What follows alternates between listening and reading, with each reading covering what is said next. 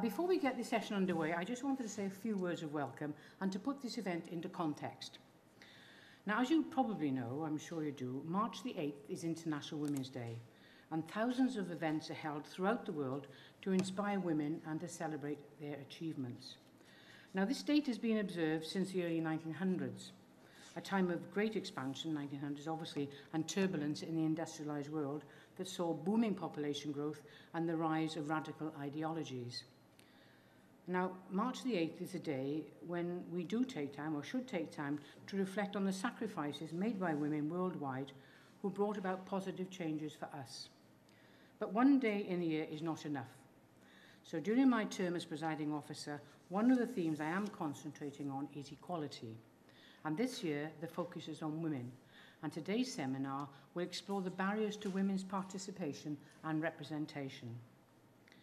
Now, as I said, I've held a series of similar regional events across Wales over the past few months, which will culminate in a national conference on November the 22nd at the National Assembly. And I hope that that conference will be able to build on the outcomes of each of the events that we've held. And what you need to do is to task me and my fellow Assembly members with actions to ensure that the barriers to participation are removed. Now, these events are deliberately small. They're not elite, but they are small because I feel you come to a big event, people don't take part. Goodness me, something happening out there. So please feel free, to contribute. Now, the Assembly does have a legal duty under the Government of Wales Act to promote equality. And I'm personally very pleased that this duty has been taken extremely seriously since the Assembly came into being in 1999. Now, delivering equality has become part of our custom and practice. But importantly, as some of you may have heard me say before, we don't do it because we have to, we do it because we want to, and because it's the right thing to do. A couple of months ago, I addressed a group of women from Libya and Jordan who had come to learn about what we do. And I can tell you it was a stark reminder of the continuing struggle to get women's voices heard in some parts of the world. We think we struggle in some parts of Wales, but across the world it's bordering on criminal. I'm particularly delighted that Ellen Rees, Managing Director of Telescope, a leading multimedia production company, has agreed to chair today's session. If you don't know Ellen, she's a real bottle of pop. She's fantastic. Now, Ellen will introduce our panel, and they're all people who continue to push at artificial barriers that are put in the way of women in Wales. I hope you enjoy the session. Please take part. So, diolch yn fawr. Ellen, over to you. Thank you. Diolch. I'm not sure how to take that bottle of pop. Does that mean I'm full of gas? But thank you anyway. Yeah, that would have been all right. If you would all put on your translators just for a moment, so that we can have a word in the language of heaven. Gynta I gyd, fel y cyn I eich croesawu chi, can everybody hear the gentleman over in the corner? Gai ddiolch yn fawr iawn I Llywydd y Cynulliad I Rosemary Butler. Chi'n cael trafferth? Hello, iawn? Good. Gai ddiolch yn fawr iawn I Rosemary Butler am fy ngwahodd I gadeirio, ond hefyd am wahodd cyn gymaint o fenywod sydd wedi cyrraedd rhywle eitha blaenllaw yn ein cymdeithas ni. Ond yn arbennig I Rosemary, dim ond oherwydd ei hagwedd hi sydd mor frwdfrydig ac mor gadarn o ran yn safbwynt ni fel menywod.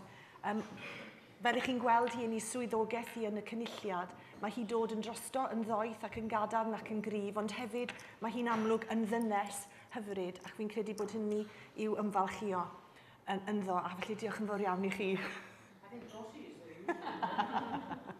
No, well, un o'r resymau pam dwi'n licio cael fy nghyfieithu yw bod y cyfieithydd fel arfer yn neud I fi swnio'n well nag ydw I pan ydw I yn siarad Cymraeg. Beth bynnag, diolch yn fawr iawn I chi am gyfieithu, Sir, a diolch i'r cynulliad am ganiatáu I ni siarad Cymraeg neu Saesneg yn y digwyddiadau yma, Ac os oes unrhyw un yn yr ystafell, dwi'n meddwl mai dim ond un neu ddwy sydd yma sydd yn siarad Cymraeg. Os ydych chi eisiau holi cwestiwn neu ddweud gair yn Gymraeg, mae perffaith croeso i chi wneud, dim ond i chi godi lan dweithio pawb yn godi lan yr offer. Diolch yn fawr iawn. Okay, guys, I shall now continue in English, having thanked the translator, because he probably didn't thank himself when I said that. I just want to tell you what our task is for the next hour and a half. It's basically, as you've heard, to discuss the barriers that stop women taking up places of influence in public life, and to discuss whether those barriers in fact do exist, are they in our imagination, and what ways are there that we can break them down, jump over them, go under them, whatever is necessary to get more women interested in positions where they have influence. We have 3 speakers, but following the 3 speakers, we're going to speak of their experience in getting where they have. I really hope, and I've had a word with some of you already, that I hope you will find it easy to contribute to today's session, because that's what we want, is a good heart-to-heart about the situation and about what we can do to improve it. And whilst many people may not think that there are barriers, I think some of the statistics demonstrate to the contrary, and in particular in my own field, which is the media, 78% of newspaper articles, this is according to the Guardian newspaper, by the way, 78% of newspaper articles are written by men. 72% of the panelists on Question Time are men. 84% of guests on Radio 4's Today programme are men, and 70% of the contributors on Any Answers. So there you have the TV programmes that usually quiz and have as guests opinion formers and decision makers. You can see that the statistics show that not many women are represented. In fact, it never goes over 30%. I've been asked to give a very short presentation about any barriers that I may have come across. I have a television company based over the water, over there in SA1, and I employ 30 people, and I've had the company for 20 years. And I'm pleased to say that 70% of my staff are women. That isn't to say that the media, in its essence, is any better than a lot of public bodies in employing women at the senior positions. I mean, we've never ever had a Director General at the BBC. There are many middle managers, but that is often true. But the senior positions are very, very, very much still a male stronghold. So in looking back at my career, I mean, in terms of Telescope, when I first started, I can't say there was any barrier to me starting, but the really funny thing that happened was that I started a business myself, and then a year later, my husband left the BBC. My husband's a programme maker, so he came to work for me at Telescope, which is really nice, except, of course, that then S4C and the BBC kept writing to him and not to me. So it was Dear Richard, Managing Director of Telescope, and he would very embarrassingly bring the letters over and say, oh, really sorry, Ellen, I think this must be for you. I would have occasion where I would go and see people to pitch business, and they would ask me, when can I meet the Managing Director? And I'd say, you're looking at her. And they would say, oh, sorry, I thought your husband was in the business. I say, yeah, he is. I pay him a salary for working for me. And they would go, oh my God, your husband works for you? And I say, yeah, I do pay him a salary. It's not a problem for him. It's not a problem for me. But obviously, people felt that it was weird because we were married, and therefore, it must be he who's in charge. And I dare say it wouldn't have been the same had the roles been reversed, that somebody would have said to him, your wife must be the managing director. Thankfully, he's fine about it, and it is humour, by and large, that has got us through it. Because at the beginning, I found it really, really annoying and lost my temper quite a few times. But I often think, okay, what was it that made me have the drive to do what I do? And we look maybe at role models in our lives. My mother, who's still with us at 89 and going strong, is a very different woman to me. She gave up her work in order to look after my father in terms of looking after him in his career as a Baptist minister. So she would feed him lunch, supper, go with him to visit people, go with him to hospitals, iron his shirts continually. And I guess maybe the role model that she was made me be the opposite to what she was. Although she's a wonderful person. But now I'm a little bit worried about the role model that I am to my own daughter, who is an only child. How does she perceive me, and would she really like to be like me? Because I go home of an evening absolutely exhausted, flopped in a chair, no desire to do anything other than watch Neighbours or whatever, and pour myself a glass of a gin and tonic. And does she look and think, oh my gosh, I really don't want to be like my mother? In which case, I've done something very, very wrong. In terms of the next generation wanting to be like me, who is somebody who wanted to be so different from my mother. Anyway, that's just one point I thought I'd bring up. I then graduated in science, the only one of 2 women on my course, and then I did a job for 5 years, sorry, as the only water quality sampler in Wales, which meant going to sewage works and water treatment works on my own, and into various places, pollution incidents. And it was very much a woman in a man's job. And there were things that I enjoyed about it because I was different, you know, and there was quite some amusing instances. But there were also some really difficult ones. But one humorous one, which I think typifies the difference between a man and a woman sometimes in their roles, is that I'd go to Mewn sewage works where I'd have to take a sample of the final effluent. Always a great task because the final effluent, of course, is quite clean going back into the river. Anyway, I couldn't lift the manhole cover because it was way too heavy. So I'd go and ask the boys on the gang, say, oh, do you mind coming to help me lift the manhole cover? So naturally you had the, you can't do this job, can you? You sort of always need a man. What the hell are you doing in this job? But after a while, I got to know some of the guys on the gang, and one of them asked me, Aileen, why do you take the sample here every time? And I said, well, because this is where the responsibility of Welsh Water ends. If I took it down by the river, that would be wrong because that's the council's jurisdiction. Oh, right, okay. So why do you ask? Well, because the boys always take it down by the river. Oh, really?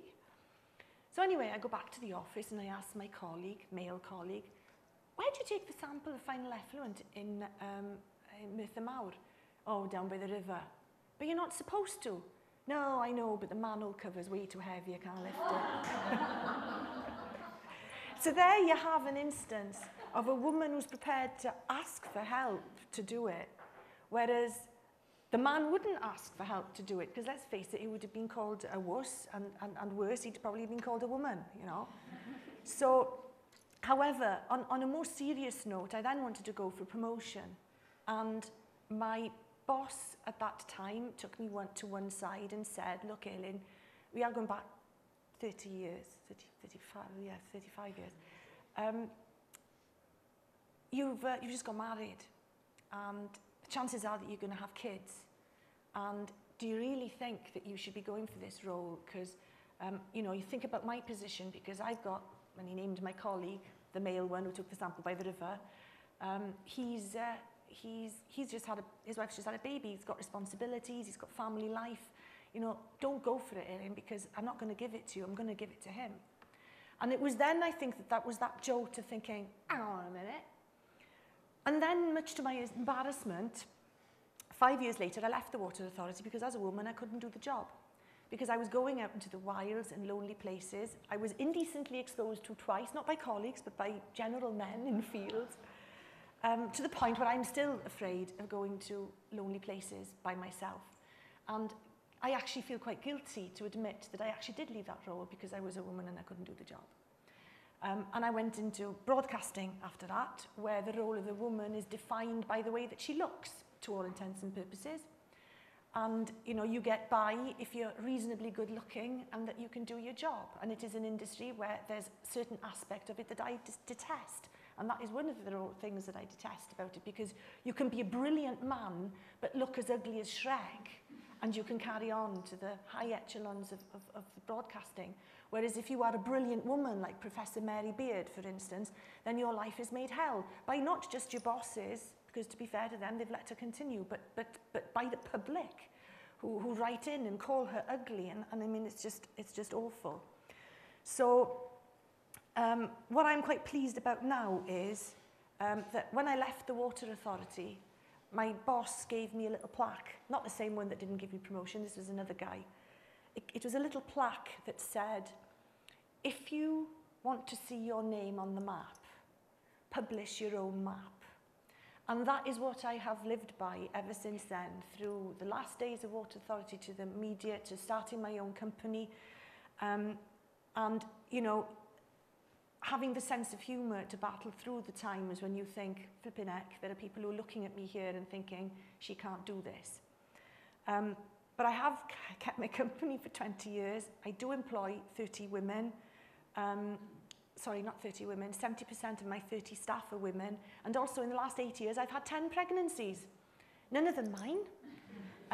And I'm pleased to say that the women are back in role, carrying on working, and sharing that with their family life. And I am particularly proud of that. So anyway, those are some of my experiences, and I hope some of those points resonate with you, and that we can talk about them. I would like to introduce now our first panellist, who is Elizabeth Aiken. She is Assistant Chief Officer, Director of Resources and Treasurer of the Fire and Rescue Authority. In that role, she is also qualified as an accountant and has 30 years' worth of experience in public sector finance in particular. So she's had various posts and does a lot of dealing with the Welsh Assembly Government, and is a person in public service. So I'm really looking forward to hearing your views about what it is like there and why you think maybe that not enough women actually take on those roles. Elizabeth. Thank you, Elin. Diolch yn fawr iawn. Well, I thought I'd approach this from the perspective of why I thought I had got to where I am, in the hope of trying to learn something from that and trying to, you know, give something to others from that. So really starting from the very beginning, from a small child, just having a very supportive family. I think this is something that runs right through my career, and this is what I've sort of, thinking back now about it, you know, I had a very, very supportive father, a very traditional father, as in, you know, my mother gave up work to look after the family, but no way was I going to do that. So right from the very beginning, I was brought up to think and believe and expect to have as good a career as a man. You know, no way was I going to ever have to rely on a man. I would be self-reliant. And there was absolutely never, you know, any question about that. There was never, right through my career, I've never actually, if you like, thought of myself as a woman. It's never been an issue for me in any way. It's been issues for other people. And so I have heard, you know, some of the discussions on why women don't feel they can go for jobs and so on. And people talk about confidence, you know, women not having confidence. But I think I have a slightly different perspective on that. I think it's about expectation. I think women should be taught to expect the same life career as a man. And, you know, expectations, you know, not just in the home, but in the workplace, can be learnt. You know, I was good at maths when I was young, so the obvious thing to do was to become an accountant. And apparently, in doing the research for this talk, there's a very few percentage women on executive boards, on boards of companies or public sector organisations. But the very few that are, for example, on the top 100 FTSE companies, 6% of those positions are taken up by women. But the majority of those women got there because they're accountants and they are directors of finance on the board. That's how they got on the board.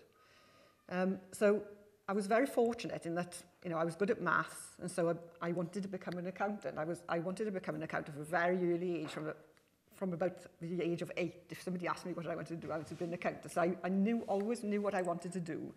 And I went through my school days and university with that very specific aim in mind, and I wanted to be in the public sector.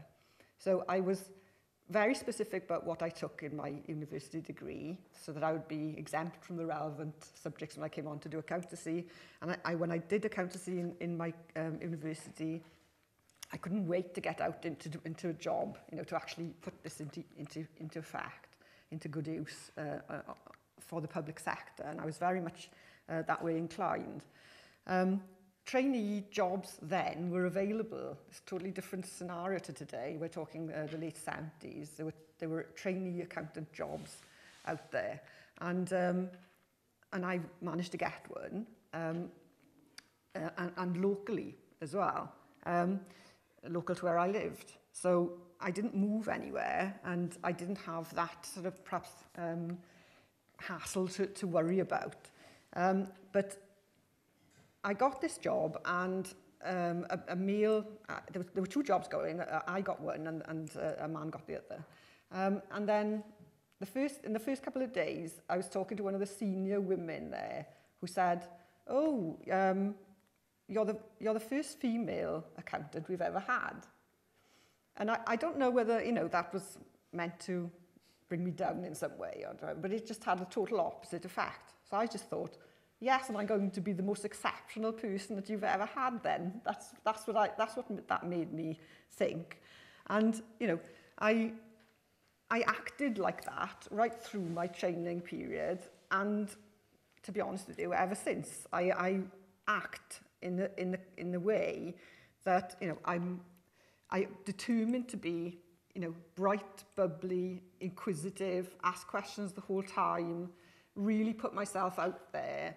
I really never, when people used to ask me, you know, what do you want, where do you see yourself ending up, I never actually had the confidence to say that I would end up, you know, somewhere, you know, in the higher echelons of whatever I chose to do.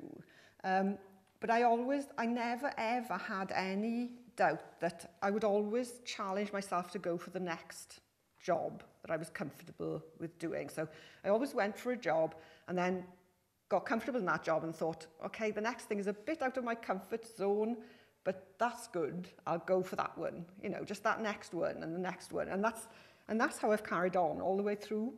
Just keep going until I find a position, until I get to a position where I actually think, this is probably as far as I can go, but I haven't actually reached that yet. So, you know, no, I didn't have the confidence to say I will be, and some women, obviously, they do have that confidence. But in terms of, actually, I wasn't a very confident child. I don't think it is about, that's why I say I don't think it's about confidence, because actually as a child, I was a very shy child. I remember standing on the stage. I mean, how Ellen does it, I'm not sure at all, because I've always admired her over the years. But I remember standing on the stage in my secondary school when I had to do a talk, a reading from the Bible or something in assembly. And I was shaking so much, I could hardly hold the book. And my legs were shaking so much. And the girls in front of me who were standing at the front were actually pointing at my legs, going, look at her legs shaking so much. You know, and I wasn't really confident at all in that sense, you know, in confidence sense. I would never have believed I would be sitting here today talking to you at that age. And that's why I say it wasn't about confidence. It was about my expectation about what jobs I was going to get, you know, and my career. So, anyway, and there are certain things about the way I have gone about my whole career, my life in public service. I think I would always force myself to do something. For example, in terms of that shaking and so on, I really thought to myself, how on earth am I going to get over that? Because, you know, a lot of people will just retreat from it and not do that ever again because the likelihood of disaster was too great. But I've always thought to myself, I really must, you know, put myself out there and force myself to do things that I fear. I always have thought, I cannot just give in because I'm scared of doing something. You know, I just cannot do that.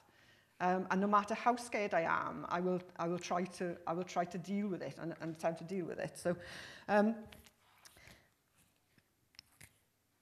part of that, and I think Ellen did something like this today when she came in, actually. Part of that was to build relationships. And by building relationships, you know, as Ellen did when she came in, she spoke to all of you, you know, that's what I would try to do in my working career. So I think building relationships is one of the most important, if somebody asked me what is the most important thing, that's what I would say. Because in building relationships, just like very many women say, you know, they need maybe a support network. That's why we meet as women, isn't it? You know, I have this a bit of a sort of, you know, I'm a bit doubtful about sort of all women events, you know. We meet as women because we feel maybe there's a bit of a support needed, a network of support, isn't it? That's why a lot of groups form. You know, there's that element of support by meeting one another and talking about our issues and what we're facing and how we can improve things and so on. Well, that's how I approached the whole of my career. Not just with women, with people, you know, male, female. I would build relationships. So as I went through my career, I would build relationships right across South Wales, if I'm honest.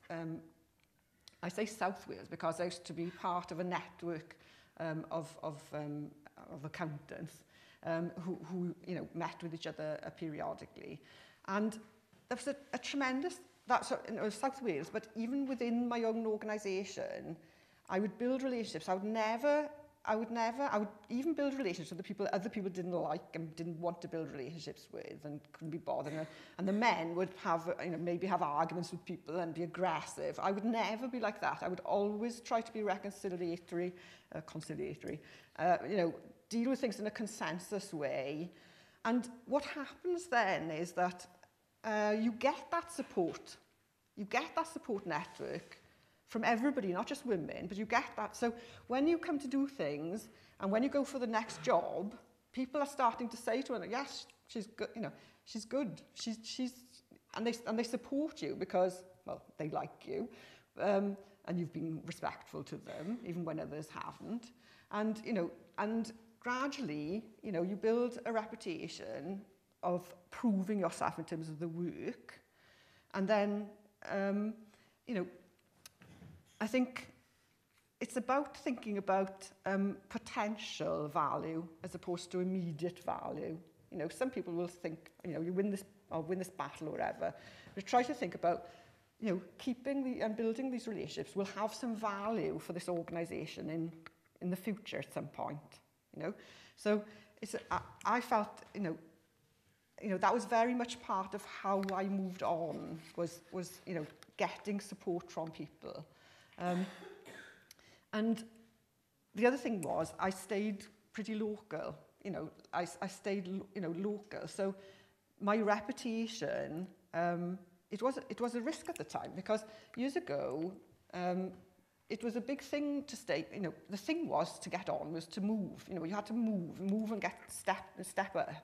And if you didn't move, you were seen as not aspirational, you know.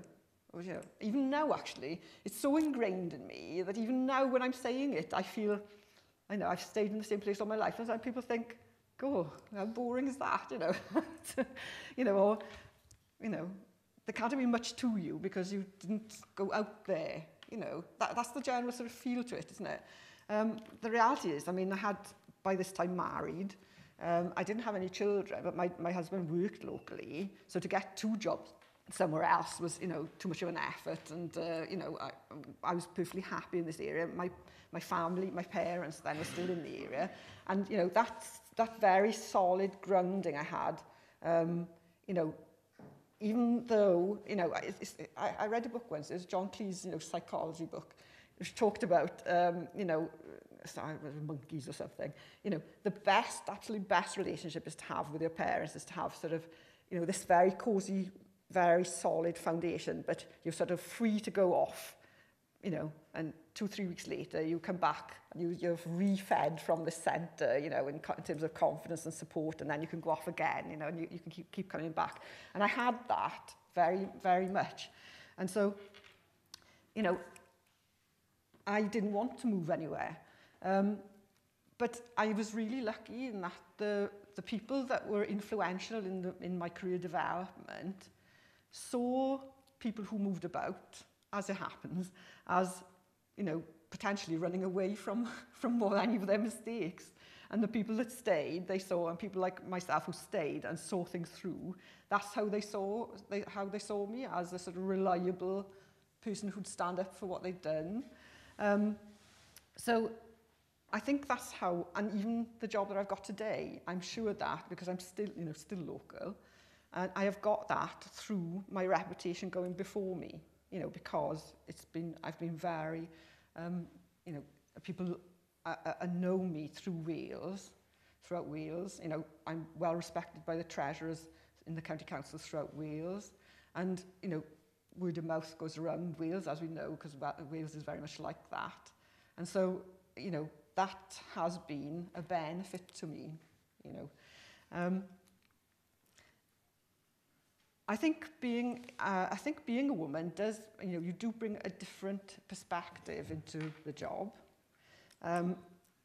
In many ways, you know, women tend to be more consultative and less dictatorial, and I think that's something. I've really quite had it all, in the sense that, you know, I've got 2 children.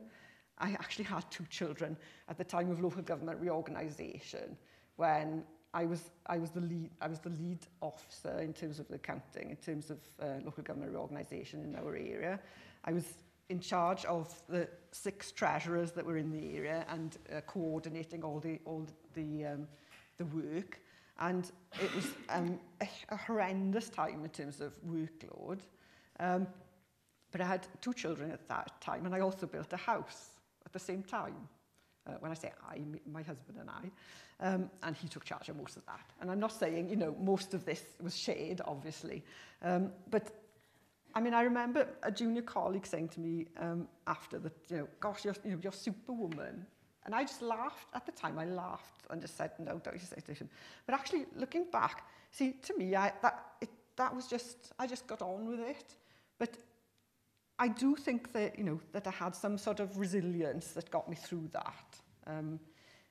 You know, looking back now, I had a very supportive mother, and my father had unfortunately died, so she was able to take care of the children. I had crash facilities. These things, you know, become really important. A flexible crash facility, a crash that will take your children from the nursery to the school to the nursery again, you know, during the day for you. And otherwise, which I didn't have. It took me three crashes to get to that point, which isn't very good for the child moving. But I had to do it. You know, so that support network, I think, is one of the key things that has, you know, facilitated and allowed me to get to just cope with life, really, in terms of getting through my career. I just really quickly, because I know I'm going on. I come into the fire service, and this, you know, I got to a certain point in my career, and on a fairly technical level in terms of accounting. Coming into the fire service, and that step up and across was a major issue for me. First of all, going from a fairly technical accounting job into the director's position, which is a leader of the organisation, and then moving from what I'd known in local, and I was quite confident in local government, moving across to a disciplined service, a uniform service, very, very different. I was the only non-uniform person in the executive board and the executive, and being a woman as well. And when I first went there, I was very much pocketed as the director of finance. I'd come from a tactical role and accounting role, and I was pocketed as the director of finance, and everything was, you know, was only referred to me if it was financial, really. Developing, it's been a tremendous experience over the last few years at the fire service, because I have moved from being that pocketed director of finance to being one of the executive board leading the organisation. And, you know, if you can cope, it's not been coping with being a woman, but this transition to a uniform service was quite a major thing for me. It took me a long time to, you know, it's really like, I was really like starting again, as if I was starting again, like being a woman, but now I got to try and understand how I fit into this operational organisation.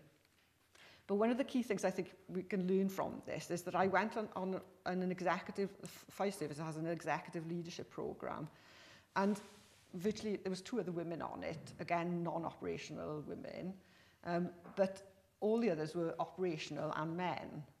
And this was a huge turning point for me, and I think this is one of the key things that I think would help women, because I went on that. I was quite nervous about going on this course, and I thought, you know, operational people were so much more clever than me. You know, they're so authoritative, aren't they? You know what I mean? And they, you know, in terms of leadership, I worried about how I would sort of match the expectations and so on.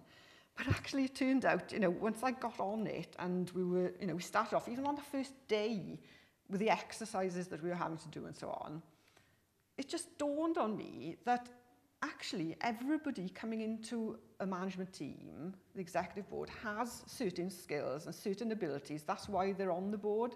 And my skills were not just financial. I suddenly realised that I actually had quite a lot of different skills that operational people don't have. Well, not all operational, obviously, it's a generalisation.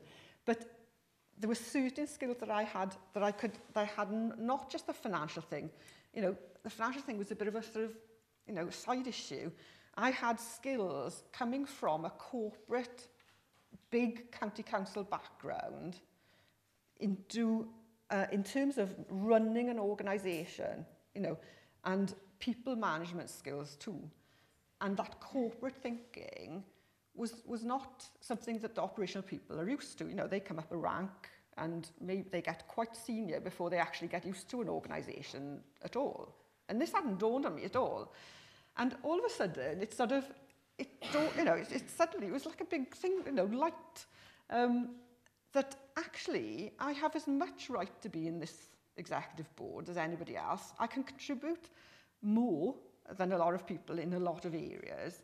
And it really did, you know, this is where I was talking about, you know, say all women things are not necessarily the best. They have their place, maybe, but sometimes, you know, that throwing me in to see what actually the operational men, yes, they are very good at some things, and they're not very good at other things, just like everybody else, you know. So I think, you know, it did really make me realise. So I think that sort of mixed learning is actually really good for women. I know I've gone on. Can I ask you something very, very, very quickly? Yeah. Because I think what you've said is fascinating. You seem to have been from day one in your life determined to do this. Statistics are showing us that not many women are like that. Right? Do you think then, coming back to a point that you said at the beginning about being taught, are you saying that there is a route by which women should be taught to think in a certain way, or taught to realise that they have skills that they didn't know that they had and were afraid were not sufficient? Yes, I do. I do think there's a role for that. At what level is that teaching going to take place? To be honest with you, I'm actually asked now to be to mentor the operational people, because even they are beginning to see, you know. Mentor them on what? Because they see, you know, in the operational side, you know, you've got people who think very much alike, you know, and they get promoted because they think alike. You see what I'm saying? They promote it because they think alike to the next person and so on. So actually, on the executive board, I find, you know, people will ask me things because I am a woman, because and because I'm different. Okay. And sometimes, you know, which I must say is very satisfying, is when, you know, we have a 12 Angry Men, I don't know if you've seen that film, but you have a 12 Angry Men moment when all the operational people agreeing something, and I go, hang on, what about so-and-so? Yes, and I manage to change all their minds, and they all go in a different direction because of something I've said, which is really, really satisfying, you know, because... thank you very much. Yeah, thank you. I think there was lots of really interesting things there. And from somebody who is probably a little bit different, but I sense has the same determination to do what she has done. Can I now introduce Rachel Flanagan, who is award-winning, and she started her business at 18. She employs 90 staff, possibly more now. Okay, it's gone up to 110 since I last looked at the web. But she actually defined herself as a messy teenager who couldn't be bothered with school. She was also a competitive swimmer. That might give us a clue as to her nature. And I think, you know, Elizabeth talked a lot about the nature of us and who we are that makes us. So, Rachel, if you could give us your experience. Okay. Yes, so obviously I went to Gysainen College when I was 16. Left Pontarddulais Comprehensive School, sort of did quite well at my GCSEs, and then when I went into college I was sort of pulled more into the social life, to be quite honest, and going down the shop instead of going to school, and you know, doing all the things with all my new friends. So for me, going to college was obviously a big challenge really, and I didn't enjoy it at all. I actually took business, media, art and IT, and I failed business. I remember for about a year afterwards I told my mother that I had a C, and I didn't actually tell her that I had a U. So obviously I did my A-levels. I still haven't picked up my certificates. It is something that to me it wasn't important, and it still isn't now. And I remember saying to my mother, I'm going to set up a cleaning business. And my mother's she's a teacher. She's worked in the school for 27 years, and she just looked at me and she thought, you what? What are you going to do? And I said, yeah, I'm going to set up my own cleaning business. So that really was, my mother sort of thought, right, that's a phase that she's going to go through, year out, and then she can go to uni, and off she goes, because obviously my mother was brought up about university is everything. So obviously I went through the first year when I started my business. I started to employ people, and I had to learn quite a lot, obviously, at a young age. I was, I was 18 in May, so I was one of the youngest really in my year. And I had to deal with a lot of people. I think especially when you're younger, a lot of people sort of said, you're not going to do that. You know, you won't make a business at being, you know, a cleaner. But for me, that I actually took that, and that actually drove me, you know, to want to succeed more, to prove people wrong. And that stayed with me since, to be honest. Something which I always sort of think failure is not an option. And, you know, if the plan A didn't work, well, what's plan B? So obviously 7 years on now, I'm 25, I'm aging a bit, and we do employ, it's just over 110 staff at the moment.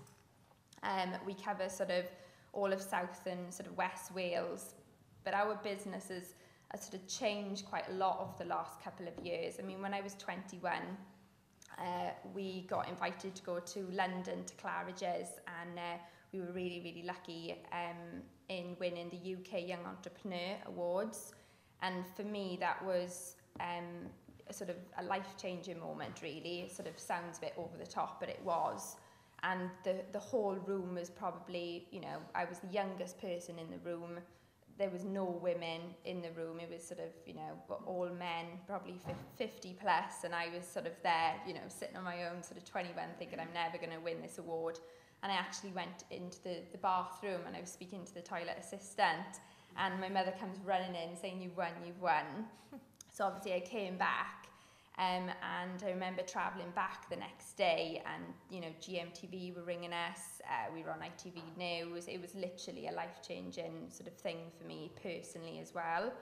And that's when I thought I could really, really make something out of this business here if I know what I'm going to do in the sort of, and get more business skills.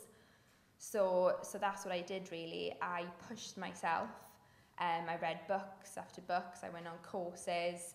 And I try to hang around with people that are better than me, and that's something that I still do to date now, is I always think, you know, am I going to get something out of that person? Am I going to learn from that person? And you do outgrow them, you know, it's quite natural. And I think having those people around you in business, especially when you're younger, it is key.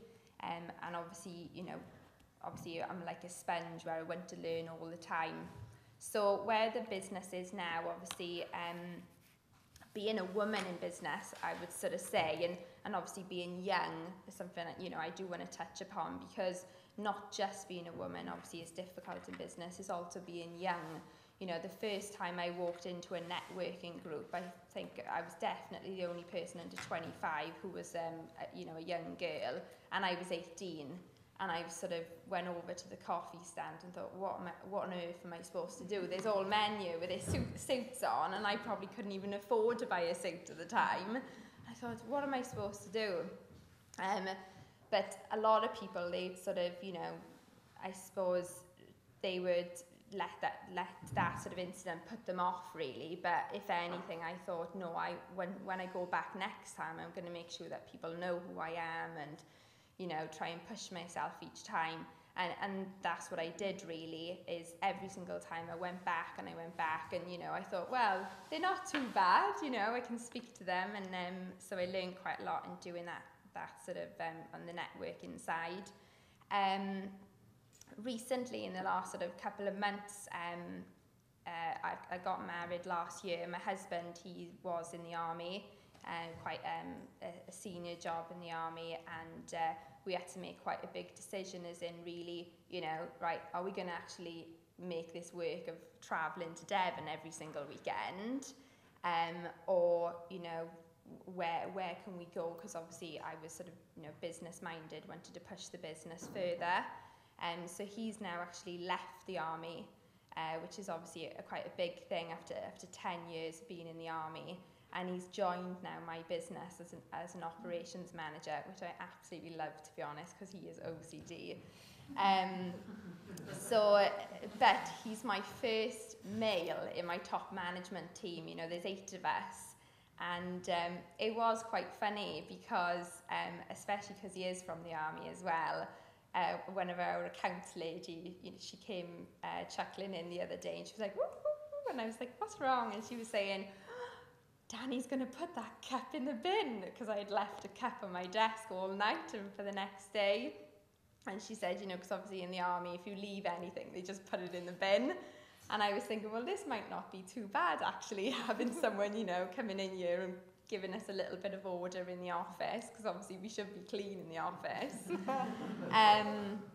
So, yeah, obviously for me, you know, it's a big thing when, you know, your husband turns around and says, I've decided to leave the army, and, you know, obviously our business is our life, is everything. You've got to work so hard in business. I think sometimes people think, oh, you're 25, you've got 110 staff, must be wonderful.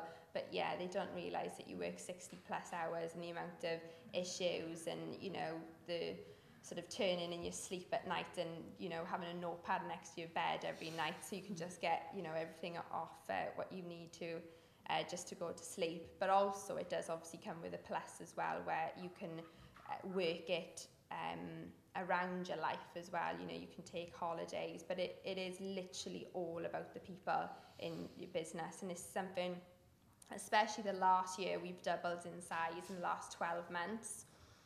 So obviously we're going through fast growth at the moment, and growth is, you know, I sort of call it, it's like a beast in itself to control, because you're learning so much, there's so much change, but I thrive on change, I love it.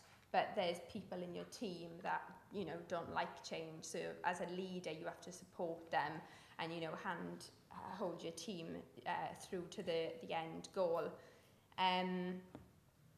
I've said obviously that, you know, my team is obviously all women, my top level team is all women and one man at the moment. And 80% of our cleaners are female.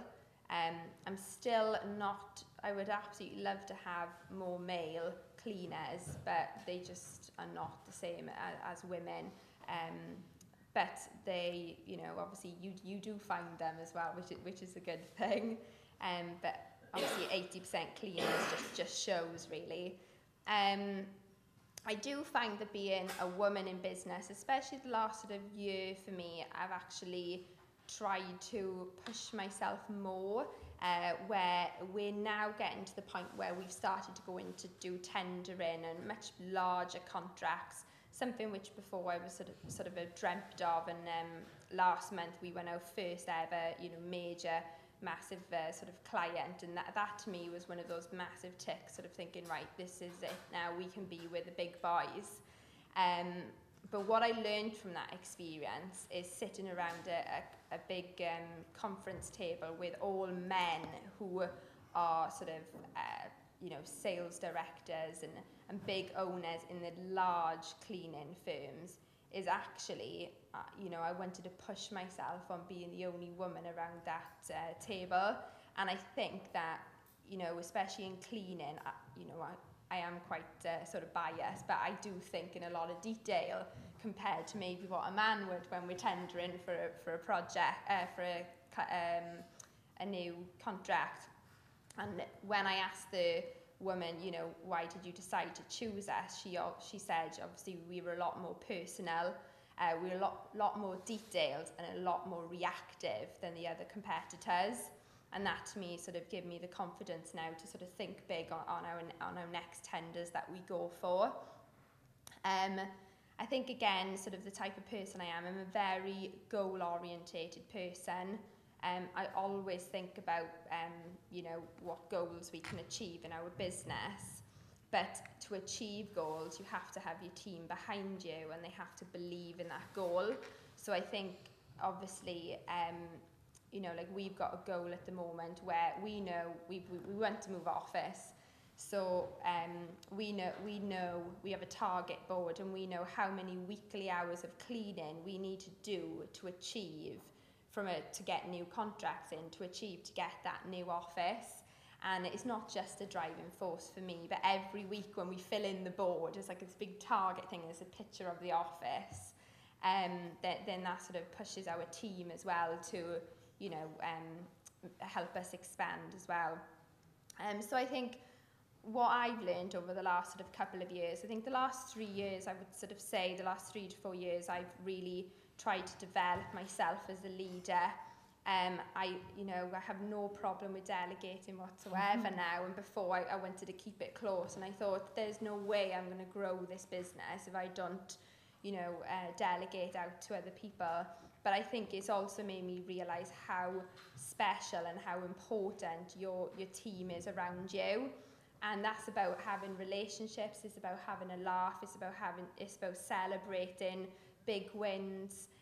Next week we're going go-karting, and just to have a little bit of time as a team together, because we are a very busy business. And I just think, yeah, I mean, if anything, right now, being a woman in business, I think is a good time, and more people should try and do it. Thank you. You've been quite an inspiration, Rachel. Have you been back to see your business teacher in school? Well, is there any business teachers here? Feel free, although there is the World Wide Web to worry about. Yeah, that's okay. Well, it's quite funny because my sister's actually 7 years younger than me, and she obviously has gone to the same college that I went to. And apparently they talk about me now in the business class as this, you know, thing. And I was thinking, I didn't even go to that class, you know. I am interested in one thing, that you went to see your mum and you said, I want to start a cleaning business, right? And, you know, part of the thing that we're on about here is to inspire more people to do that. Can you actually remember what it was that inspired you in the first place to think that you could do it? And in what way can you sort of bottle that for the women that we are trying to inspire now? I think, well, obviously, I was coming home, really. I was coming home and my mother was having a cleaner. Okay. And I was coming home and I was thinking, oh, she's left early. She hasn't done the time that, you know, my mother's paid her for. I'll end up doing it and I'll have a bit of pocket money for myself. So that's what I started to do. And then I actually started to enjoy cleaning, even though I was a messy, you know, typical teenager. Where you probably look in and you think, oh God, I'm not cleaning that room. But that's sort of, for me, that's how I got my idea, was thinking, well, wouldn't it be good if you had staff out there and then you had someone managing those staff so they wouldn't be able to leave early and do this, and you could check on them and you could do all these sort of things. But my father's in business, right, and he's more sort of like me, where he left school when he was 14, and he went and sort of started his own business up. So for me, my father, when I went to go and tell my father I went to go and start a business, he thought it was, you know, wonderful. He thought it was brilliant. But then my mother was like, oh my gosh, no, you can't. Oh, you've got to go to uni. And I was like, no, I just failed business. And how can I go to uni to do business? You know, so yes, and obviously, yeah. Thank you very much, Rachel. Cheers. Right, moving on to Paula, who runs Women Making a Difference. And we've already, I think, heard 2 women who do make a difference. Now, the aim of making a difference is to increase the number of women who have the skills, the ability, and the confidence and the mindset to become leaders in their communities, and to make them decision makers at all levels of public and political life in Wales. So that's a big ask, given the statistics, Paula. And I think we've discussed some of the characteristics of successful women. So could you outline to me, you know, a little bit about what you do and what you think are the secrets? Oh, and you need to put your mic. You'd think I'd know, wouldn't you, in the media business? Okay. Can you hear? Yeah? I don't usually need a microphone.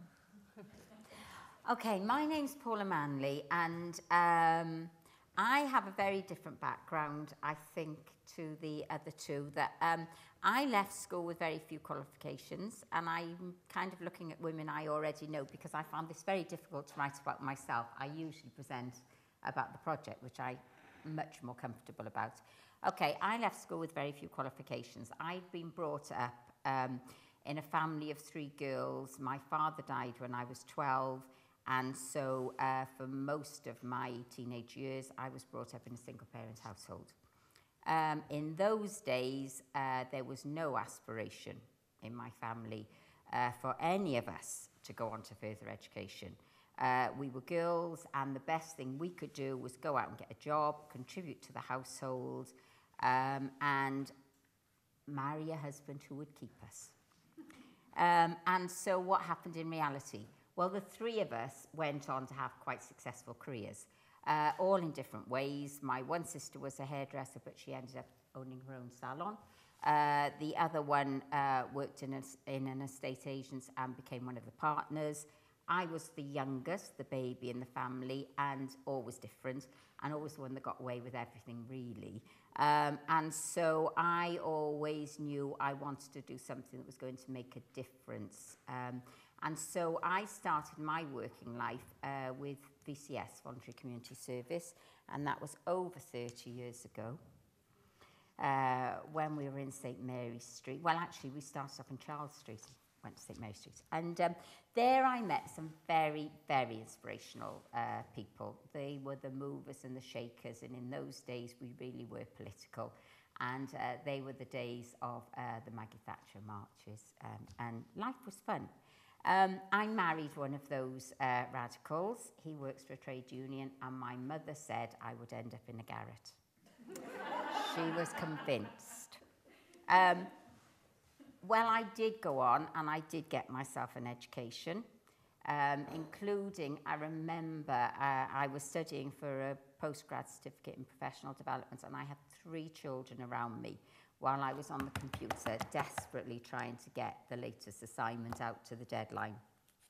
There was many a tear shed over my education. And so when my children came to grow up, you know, I was determined, probably like your mother, that they would have an education that they wouldn't have to struggle in. Only one of them's gone on to university, well, done anything academically. Okay, so what I really wanted to talk about today was in my life's journey, the women who have inspired me. And the women that stand out as my inspirations were, in the first instance, they were the Peace Women of Northern Ireland. My background is Irish Catholic. And so that organisation, it was born out of a wave of grief and anger that followed the deaths of 3 children. It happened that I'll try and make it a quick story, that there was a young Republican was driving a car fast down the road, and he had a passenger, and he was being pursued by soldiers. And the soldiers shot at the car, killed the driver. The driver lost control and ploughed into a family of the mother and 4 children. 2 died instantly, 1 the next day. And the mother committed suicide 41 months later because she was so devastated at the loss of her children. But what came out of that grief was that women were up in arms, and they wanted to end the violence. And so one woman, Betty Williams, she rang the local newspaper and gave out a telephone number and said, please contact me if you want to do anything about it. And actually, the mother's sister, she went to the television station and she made a broadcast and contacted Betty Williams, and the rest is history. They went on and they changed a lot of how the Troubles were dealt with in Ireland, and went on and won the Nobel Peace Prize.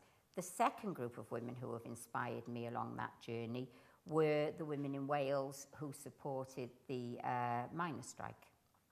And of course, it was women who really were the heart of that strike. They joined the picket lines, they marched at rallies, they provided food parcels.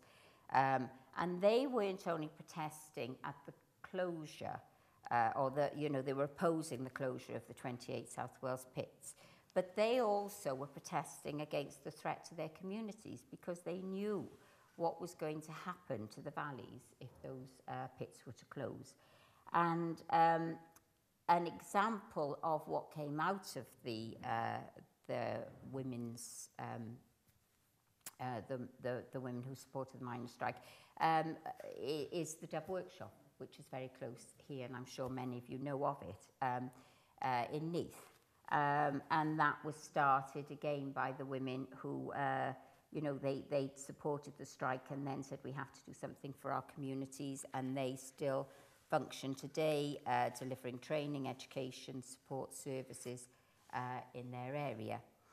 And so for me, the people who have inspired me are just ordinary women with ordinary lives who saw a problem, who had to deal with it. And that's been my inspiration, really, and I hope it's the one that continues to drive me in wanting to ensure that ordinary women have the chance to be the hearts, more than the hearts of their community, that they can be the leaders in that community, that they can have a voice in what services are provided, that they can be those decision makers.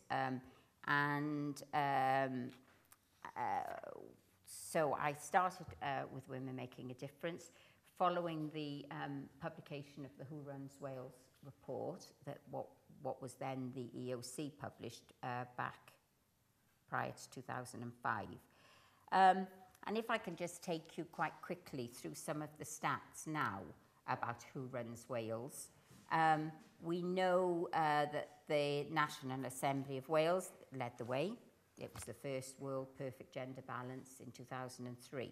However, we haven't kept up with that kind of gender balance. And if we look at the UK government, if we look at Wales and the UK government, in 1929, Megan Lloyd-George became our first female MP.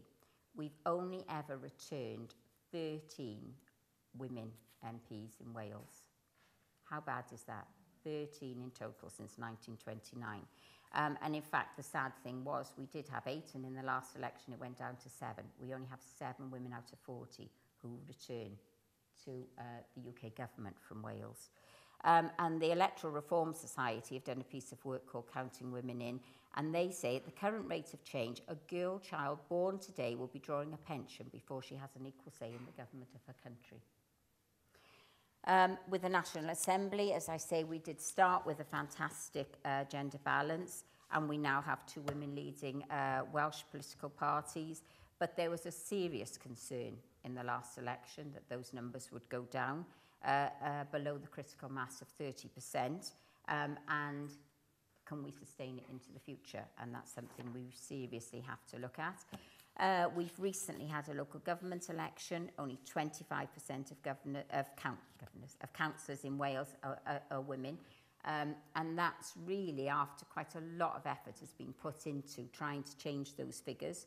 And I think I heard Rosemary saying earlier, you know, how ideal that role of a councillor would be for many women. Why aren't they taking them up? We can talk about that later, but why aren't they taking them up? If I can just give you again a couple of stats on that. In Swansea, actually, Swansea comes out on top. Swansea has 28 women out of 72. Cardiff's next is 27 out of 75. You know, in Merthyr, we still only have, actually, I think it's 4 women out of those councillors. It doubled from 2. And in Anglesey, well, Anglesey, it's probably a different kettle of fish, but they did only used to have 2. I think, I may be wrong, but I think there are only 2 female BME councillors. Only 2 out of our 22 council leaders are female in Cardiff and Ceredigion. And only 23% of local government chief executives are women, even though 68% of the workforce are women. But, and I think it's been said earlier, you know, this isn't just about being women. This is about race, and it's about our age, and it's about sexuality, it's about disability, it's about all of these things that really need to be considered when we look at our political life, when we look at our community leaders, when we look at who are making the decisions for us. Are they representing us? Barriers, we were asked to look at barriers, and yes, I have experienced barriers in my own career. I admit that most of them have been inside me, and like the other 2, it's been my lack of confidence that's completely stopped me from putting myself forward. Others that I've worked with, a lot of the women have gone on, and they've had very successful careers, and they're chief executives, and they're doing very well. I've always been the one who looked at that job description and said, I can only do 60% of it, so I won't be applying for it. And also, if it's got a big salary attached to it, whoa, there's no way am I ever going to apply for that job, because I couldn't be worth all that money. And so at the beginning of my career, it was my education. Then it was, you know, my 3 children, and now I'm a granny. And one of my working days, I give up to look after my beautiful, beautiful granddaughter. I have 3 boys, so you can imagine what it's like for me to have a granddaughter. But you know what? Like today is my granny day. For me to be here, I've had to bring my son over from Bath this morning so that he could look after the baby this morning, and my husband's leaving work early this afternoon. For us women, it's never easy. It's never an easy journey, even at my stage of life where you would think I should be having an easy time of it. No, you know, I'm still juggling my work, my life, and everything else around it. And that's how women are. But when we do juggle, we do it very well. There are barriers for women. And the barriers that women have highlighted for us when we've been going through our programme is lack of confidence. It's always top.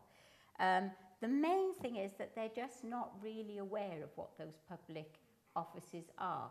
They just don't, nobody tells them what a public office are, where they're advertised, where they can find them, how you can stand for councillor.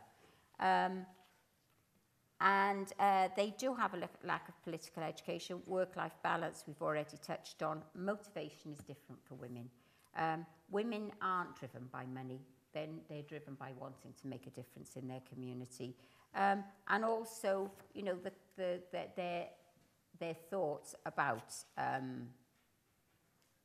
how they want to spend their time. Do they want to spend it in a room full of men who are pale and male? I'm not going to go on too long now because I have got other things I can say, but I am aware that time's got the best of us. Paula, thank you very, very much for that insightful. I'm glad you went last because you kind of bring it all back to the reason why we're here. Because, you know, we've looked at examples here of women who are confident, who do feel that there haven't been that many barriers, right, to doing what they're doing. So let's get to the crux of the matter is why, I mean, you've said that there are women who are not self-confident. We've alluded to things like that mentoring and education would be good, that role models would be good. Can we open it to the floor, please? I'm sure lots of you are itching to ask something of these ladies or just to make a point about how you feel and how we can progress. How can we change those statistics? And is it just a matter of people that don't know where to look for the ads to find out what roles there are? Yeah. Oh, sorry, Mike. Yeah. Sorry, could you also say who you are and where you're from? My name's Rhian Connick. I work for the National Federation of Women's Institutes. It was a point you raised, Elizabeth, about you feel that it's not about confidence, but about expectation.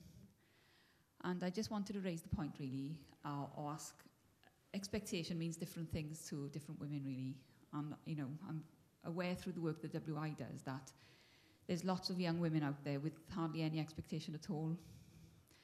And how do we address that, really? How do we get them to expect more from their lives and from their careers and so on, rather than just accepting, you know, things as they are?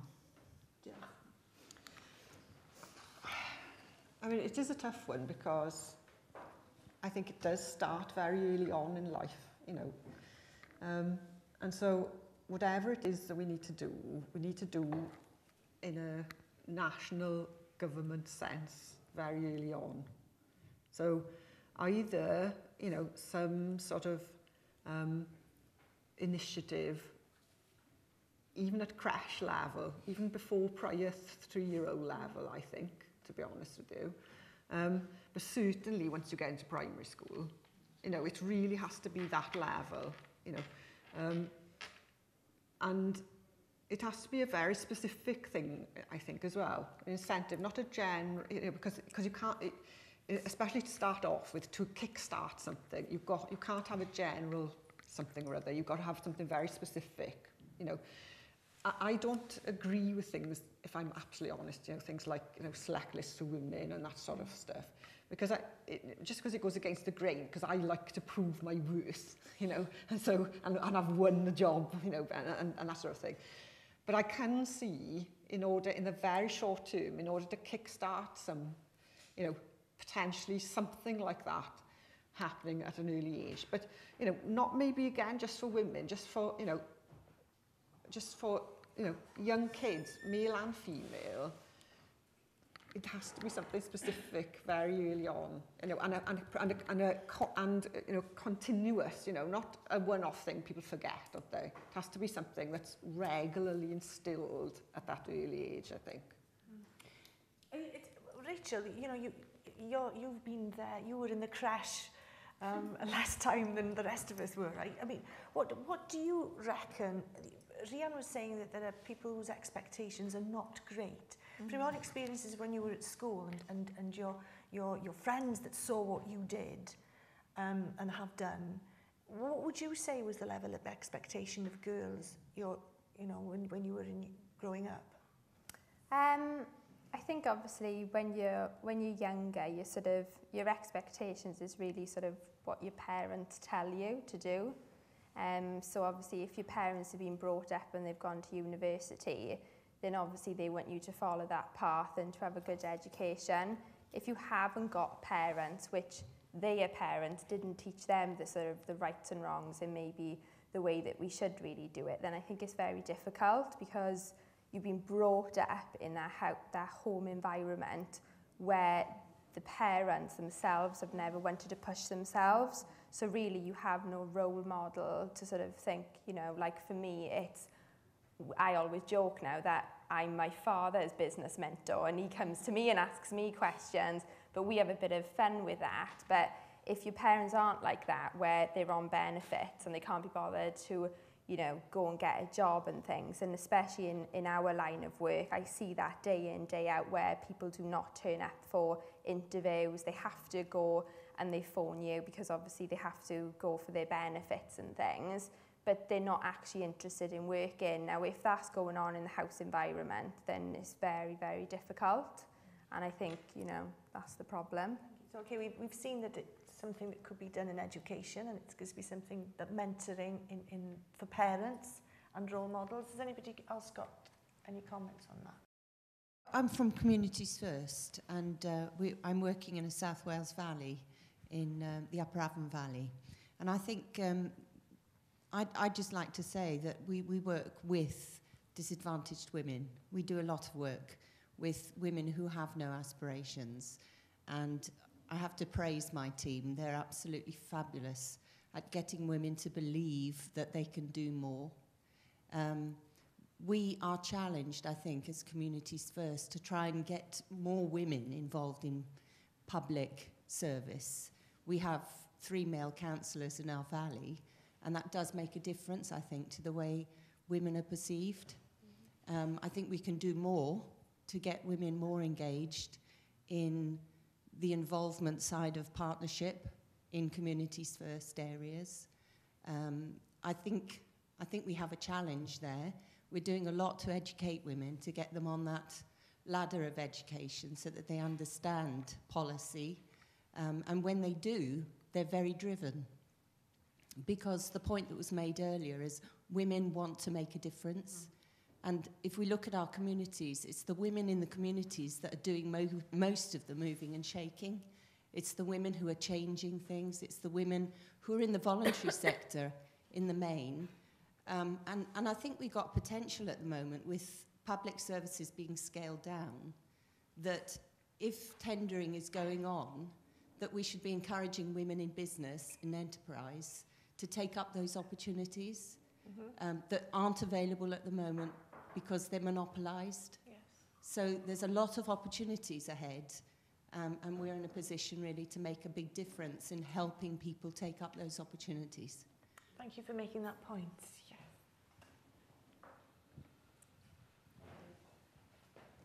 Beverly Pole de Chwarae Teg. Those of you who know Chwarae Teg know that we've been around for 20 years now. It's our 20th anniversary this year. And it was only back in March, International Women's Day, that we launched our 20th anniversary celebrations here in the National Waterfront Museum. And we had a celebration here, and we had an exhibition for 3 months, just celebrating women and Chwarae Teg's achievements. What I want to say really for Chwarae Teg is that we came in 20 years ago when there was a recession. There was a need for women's skills to be utilised in the labour market. And I'm looking at Paula now, because I work with Paula. And over those years now, we've seen some peaks and troughs. We're just commissioning research now, a longitudinal study now of 20 years of women in Wales. It'll be interesting now to see what comes out of that. But the point I want to make really is that Chwarae Teg has worked very closely with Welsh Government over the years with core funding to make a difference to women in Wales. And we've used that core funding as a platform, really, to access other initiatives.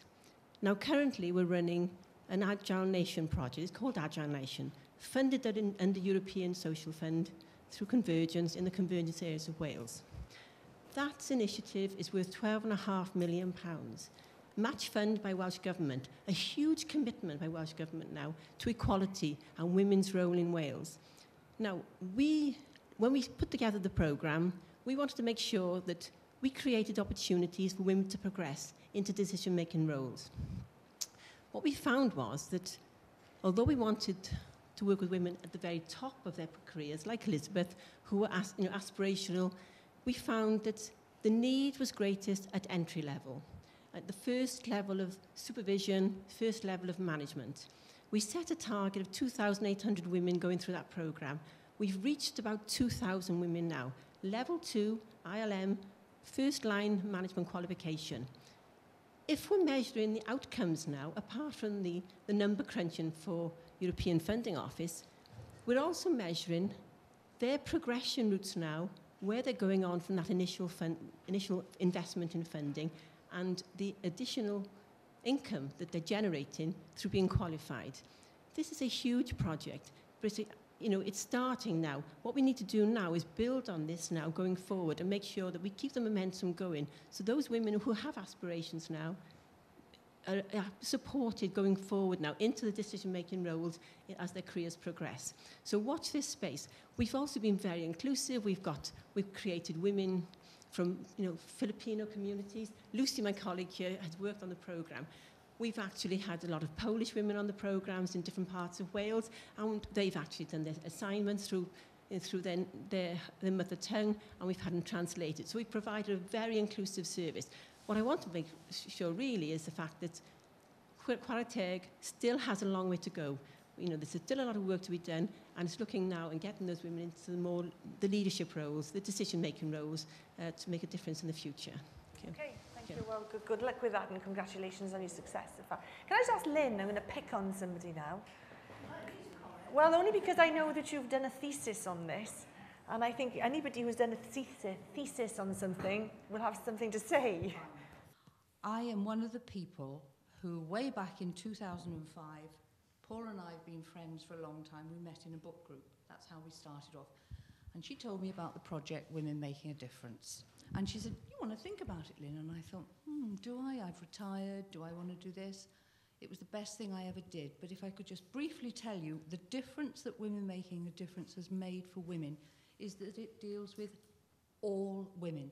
I quite respect what you say about introducing women at different levels, but this reaches the woman who's stuck at home, who is too frightened to come out, who hasn't got the confidence. It builds the confidence in that woman, and you suddenly find that woman who would sort of put her head down in the meetings, not speak, is now standing in the front, giving the talk, quite happy, going on to be a local councillor, making a difference. She's made a difference to her life, which as a consequence makes a difference to her children's life. A happy, confident mother produces a happy, confident child. No matter what you do as a mum, doesn't make any difference. My mum was appalled by me. Absolutely appalled. I was a nightmare. But there we are. I think she'd be quite happy if she was looking down. See, I did make a success. Anyway, getting back to barriers and this dissertation, as a consequence of doing Women Making a Difference, the project introduced you to other courses. If women wanted to, they can go on and take a university course. How many women would even dream? Some of those women, go to university, me? Do that. Many women would never think about it. Not only did I go on to do that, but then somebody suggested, you should go on, Lynn, you should go on and study. Should I? What did I do? I go on to Oxford and do a master's. Mind you, it nearly killed Paula, nearly killed me, nearly killed everybody else, but I did it. And the dissertation I did is, why are there so few women in Wales in public life? What are the barriers? The first one, that I did research on professional women, and I did research on women at home, all sorts, different women. I interviewed Rhian, I interviewed Paula, I introduced a professor in the university, I did the leader of the equality, I did all sorts of people. And the first thing most women said, I wasn't confident. I didn't have the confidence in myself. And when you look back, we are slightly, me, shall I do it? Yes, it's great if you've got it and you carry on, but not all of us have got it. So confidence is a huge barrier. How do we overcome it? Can I ask a quick question there regards men then? I mean, do men not go for public office because they lack confidence? There are some men who don't go for public office, yes. So what is it about our upbringing as women that makes us less confident that men are, because men will just do it? The next barrier is the time. The first of all is confidence, and the second one is childcare. Right. That was the second barrier. and you're not educated to do it. We... Yeah, that's it.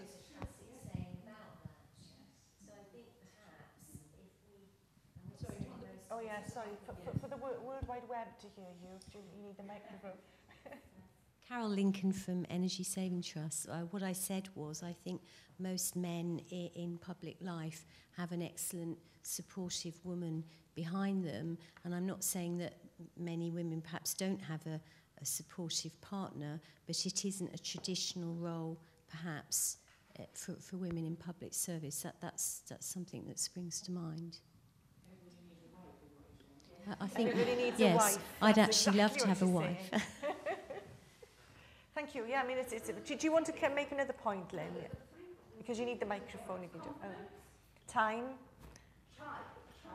Childcare, right? Knocking on from childcare, you don't need that. Well, you need it for... Knocking on from childcare, then you're responsible for adults. You know, many of us now have got elderly care to look after. So it was confidence, childcare, and time. Those were the three that came out most of all. So therefore, is there an answer to those problems? Okay, confidence we can try and do our best to sort out, right? But the time and the childcare... The childcare can be overcome if meetings are done at a more convenient time. The women said... Yes, but if the meeting was in a time, you know, not 8 o'clock in the evening in the local place, I can't go then, I'm looking after children. So can they be more family friendly? That was one of the reasons for meetings. Women can't find... I do think costs, though. I think costs of childcare for quite a lot of cost. women that we work with. Totally. You know, even if we have something in the day, they can't access any of these courses without childcare. It's got to be affordable, accessible. Affordable and accessible, absolutely. Conversation going now, actually. I was going to ask the question, are we leaving it too late? Should we be working with our younger women now coming through?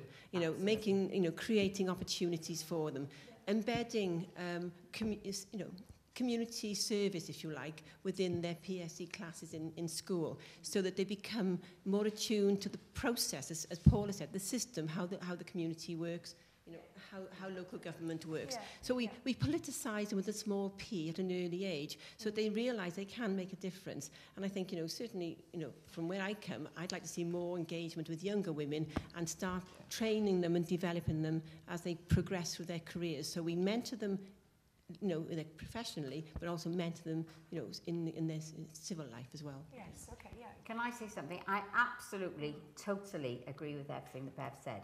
What concerns me, though, is that we educate our young men, because 75% of them are going to be the decision makers if we stick with today's statistics, and if they don't change their attitude, they don't open the doors to women. We've had it. And actually, it's one of the things that I always feel very disappointed about, is that men aren't engaging with the Women into Public Life debate, with the women's representation debate. We talk to women, and while we continue to talk to women, we all agree in this room there won't be change. We'll all go out and we will all continue to feel, as we did when we walked through the door, very passionate about it. We need to change men's minds so that men are in this room and men are supporting Rosemary, us. here's a challenge for you. Can you organise the next one with lots of men here? Sorry, no disrespect It's to the men. not just a women's issue. You know, how do you feel? Can I ask the presiding officer? Are you allowed to speak?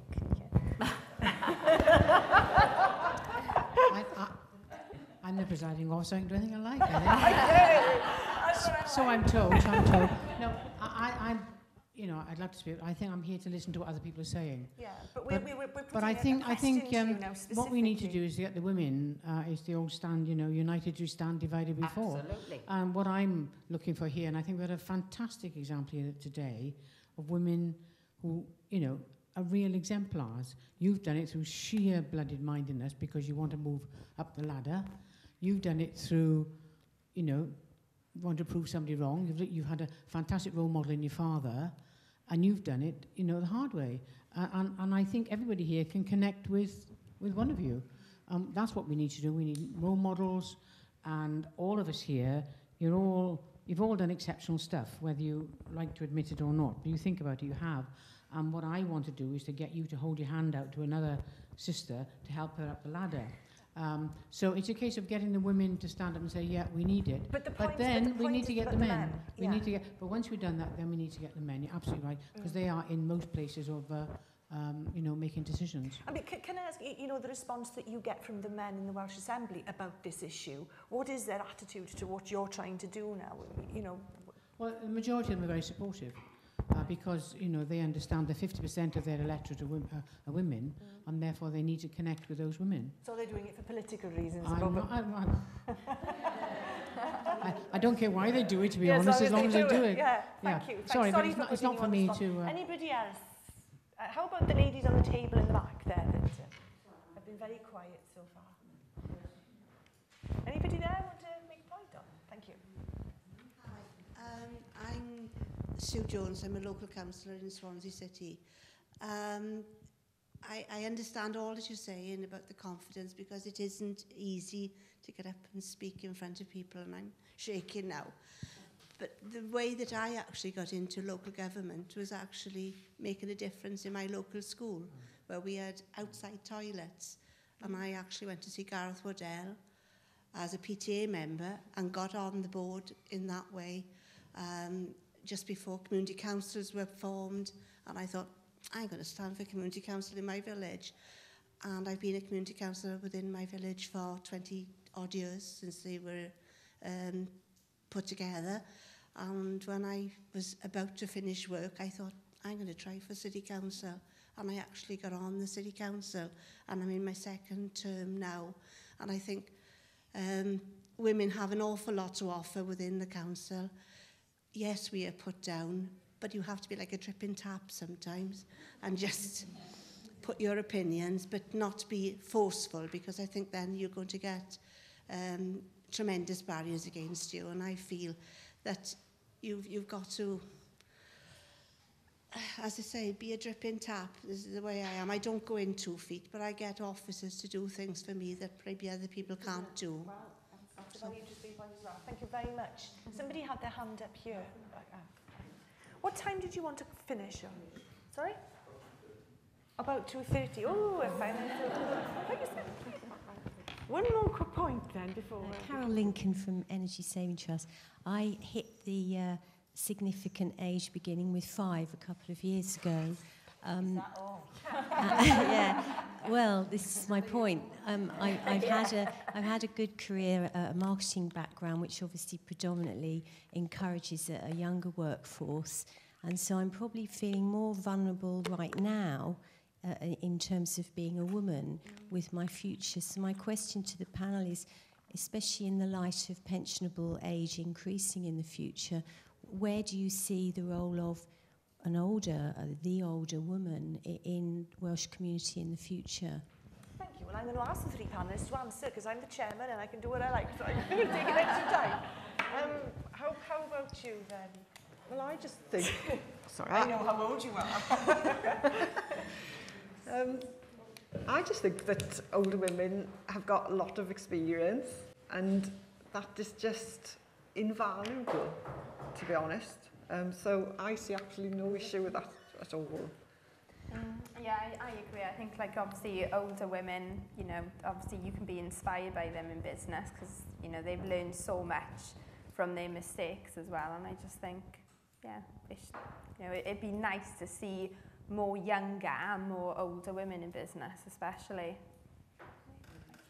Well, I'm nearing the other significant birthday. I'm not very happy about it, I can say. Especially as, yeah, they put my pension age off 6 years. But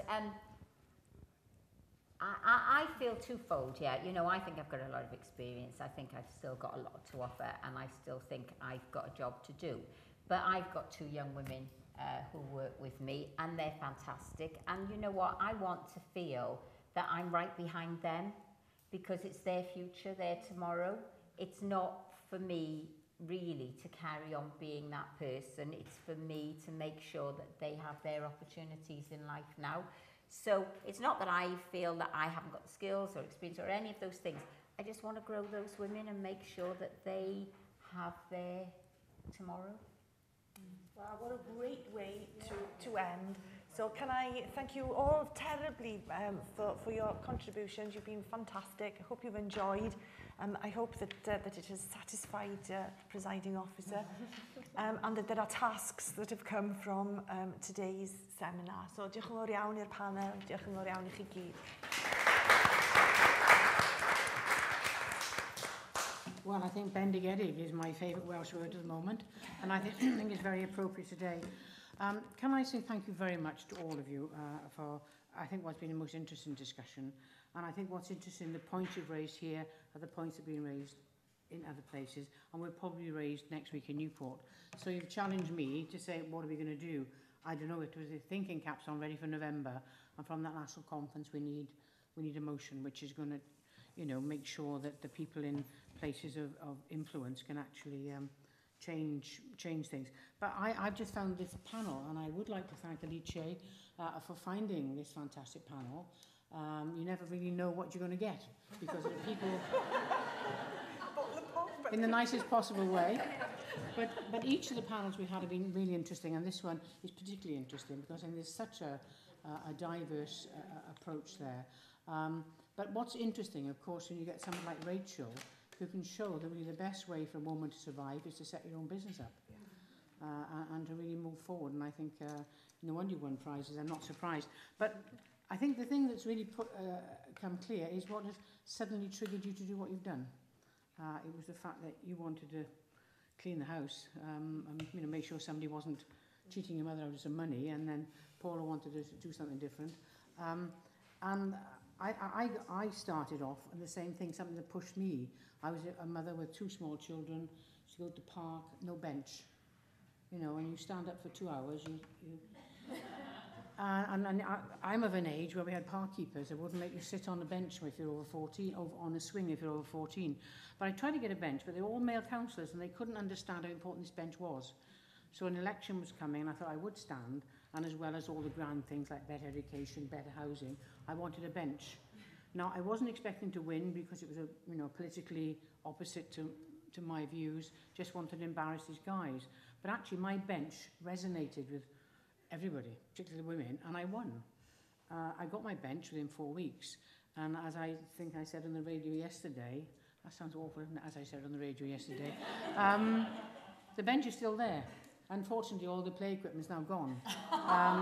So I think we have to do... So it's this small thing that suddenly triggers you. I just think it's been... We've heard the word aspiration, but it's inspiration, aspiration today. Those are 2 fantastic words. And just because somebody's poor doesn't mean they're not bright. And just because somebody's poor means they shouldn't have the opportunity. And I think it's very important that we try and get... The idea of this is not to get women into politics with a big P, it's to get them up into making positions where decisions are made. Because I go to lots of conferences, and if it tends to be all men in grey suits, it's a strategy conference. And you go to another conference where it's mainly women, it's where we put in those strategies into practice. So where the work is going to be done, it tends to be the women. Where the decisions are, it tends to be the men. And that's really, I would like to see that changing. So I want to see more people on the PTA, more school governors, more magistrates, more people on health boards, more people on local government, very important, you know, community councils, and, you know, women are not better than men, they're just very different. And what has come across this afternoon, especially from Rachel, is a consensual way of working, and I think that is the difference. So I talk to lots of primary schools, and you know, I say to them, you're going to be the leaders. And as the Dalai Lama said, not to me personally, but he said it to somebody, if you think you're too small to make a difference, you try sharing a bed with a mosquito, and then you'll know what a small thing can do. So I'm looking to use my mosquitoes, and I'm hoping that once we get, you know, from today, that the conference in November will hopefully trigger people. But it's up to every individual one of you to help out somebody else. But again, on the other hand, together we can actually say some powerful things. And I think of women, Greenham Common women, for example, you know, small women, kept going, the tap dripping, eventually got rid of nuclear weapons from Greenham Common. So it just shows it can be done. I'm not suggesting we're going to get rid of nuclear weapons. Don't let me go down there today. But I would like to thank you all very much for coming. I found it fascinating, and I hope that you've made some good contacts today, that you will go out feeling inspired by young people like Rachel, not so young people like Paula. Well, she did admit it, you know, did admit it. And I would particularly like to thank our chair. You've done a fabulous job. Thank you so much indeed.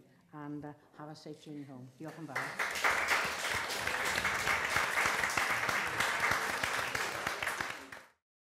Cynulliad Cenedlaethol Cymru yw'r corff sy'n cael ei ethol yn ddemocrataidd i gynrychioli buddiannau Cymru a'i phobl, i ddeddfu ar gyfer Cymru ac i ddwyn Llywodraeth Cymru i gyfrif. I gael rhagor o wybodaeth ac i ganfod pwy sydd yn eich cynrychioli, ewch i cynulliadcymru.org neu gallwch chi'n dilyn ar Facebook a Twitter. The National Assembly for Wales is the democratically elected body that represents the interests of Wales and its people, makes laws for Wales, and holds the Welsh Government to account. For more information and to find out who represents you, go to assemblywales.org or follow us on Facebook and Twitter.